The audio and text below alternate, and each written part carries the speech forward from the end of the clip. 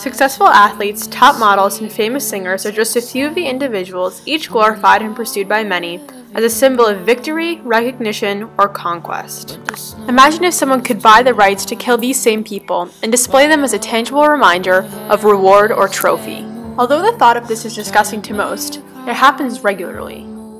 But instead of beloved celebrities, these inhumane killings are happening to the exotic animals of the world, but more specifically, the big cat population.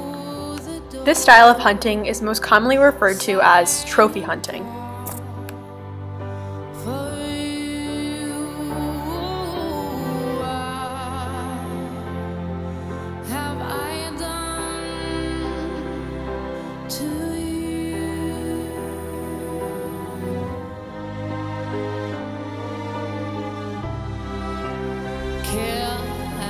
It may be difficult for you to imagine just what kind of people could pursue this so-called sport.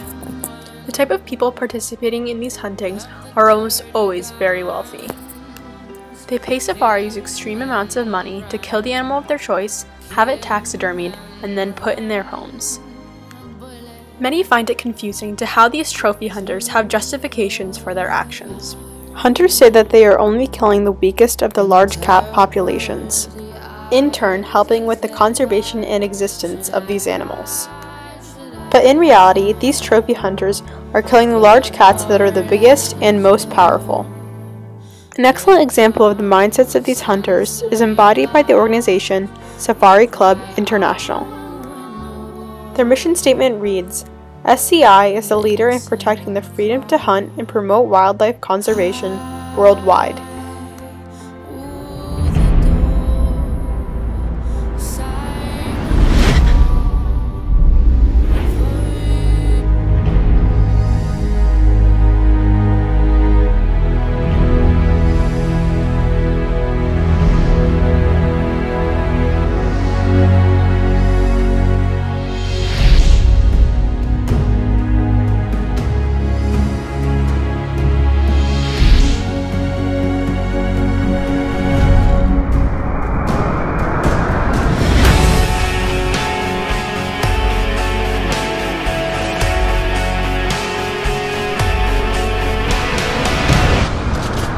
Safari Club International commonly uses propaganda such as this to make this cruel style of hunting appear as a fun and exhilarating experience.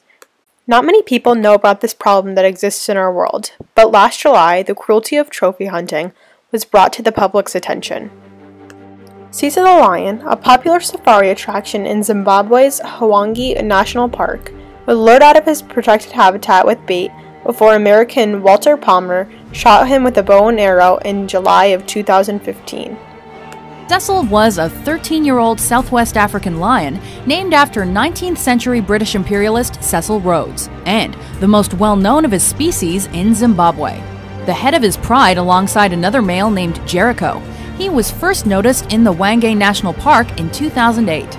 As he was famously comfortable around people, it was not uncommon for tourists or researchers to get within 33 feet of Cecil, meaning he ultimately became a major tourist attraction, with wildlife enthusiasts the world over traveling to Zimbabwe in the hopes of seeing him. However, it isn't just animal enthusiasts that travel into Africa for lions, as the animal is also a major pull for big game hunters. And it was at the hands of such a hunter that Cecil died on July 1st, 2015. Cecil lived 40 hours before he was shot with a rifle, skinned, and decapitated.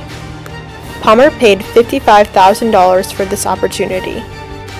Although Cecil's death was unnecessary and inhumane, a negative view of trophy hunting was inflicted among millions of people all around the world. Shortly after Cecil's death, American radio talk show host Jimmy Kimmel said the following about trophy hunting. I mean, I'm honestly curious to know why a human being would feel compelled to do that. How is that fun? The more attention and care surrounding this problem, the sooner it can be destroyed. Besides the pure fact that innocent animals are being horrifically killed, trophy hunting brings another problem upon the big cat population. Big cats are disappearing at an alarming rate. A recent Duke University study says that there are as few as 32,000 lions left in the wild. Leopards are down from 750,000 to 50,000. Cheetahs totaled 12,000, down from 45,000. The former 50,000 tigers in the wild is now only 3,000. These dramatically low numbers are not only due to trophy hunters, but a large part of it is. This graph shows the decrease of big cats in the wild since the 1800s to present day. When a hunter kills one of these exotic cats, it sets off a chain of reactions. Because trophy hunters aim to kill the biggest prey, when strong males are taken out of a pack, there is often a loss of leadership and guidance, resulting in the deaths of even more lions. Additionally, when an adult male is killed, the unrest in the pride can lead to more deaths as males compete to lead the pride. Once a new male is in the dominant position, he will often kill cubs fathered by the previous leader, resulting in the loss of an entire generation due to pride. With the loss of an ecosystem's top predator, nature becomes imbalanced. In addition to keeping populations in check, lions also keep species vital and alert. When populations of prey explode, there's a decrease in certain crops. Seedlings cannot grow into trees if there are too many animals eating them before they can grow, which cause whole forests to die out. The human population also relies on these resources. You may be asking yourself, who is helping and what can be done? Many organizations exist that help protect these exotic cats from being innocently murdered by these big game hunters. The Black Jaguar White Tiger Foundation is one of the most influential organizations that helps promote the love and respect necessary for big cat survival. Their message is not as much focused on the tragedies of trophy hunting, but more of the awareness that is vital for salvaging these cats' lives. Black Jaguar White Tiger raises awareness worldwide through pictures, videos, and using social media platforms. Although Eduardo Sorreo, the founder of Black Jaguar White Tiger Foundation, is professionally trained to be around these exotic cats, he shows their beauty and love through his many internet videos. In Defense of Animals is another program that is working to protect the rights, welfare, and habitats of animals.